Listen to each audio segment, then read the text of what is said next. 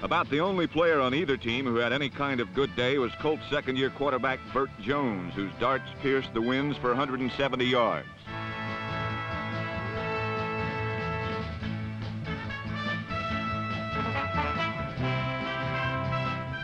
But the Buffalo defense made Jones pay for his day in the sun in the cold when they put him down 8 times for 70 yards and losses.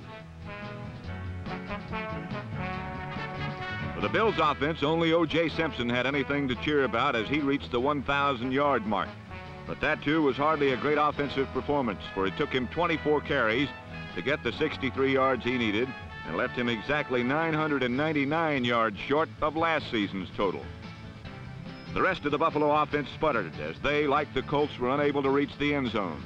The Bills had only one good shot, but that was dropped by tight end Paul Seymour. Seymour, a tackle in college, has suspect hands to begin with, and while his gloves may have kept his hands warm, they didn't enhance their performance as the biting cold destroyed both teams' offenses, and 2 John Leipold field goals were the only points put on the board.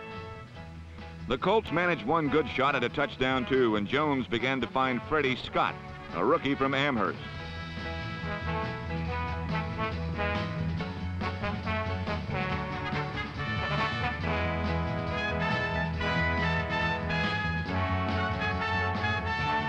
Another fine catch by Scott had the Colts moving in the fourth quarter, and Baltimore had 4 cracks from the Buffalo 8-yard line to overcome the Bills' 6-point lead.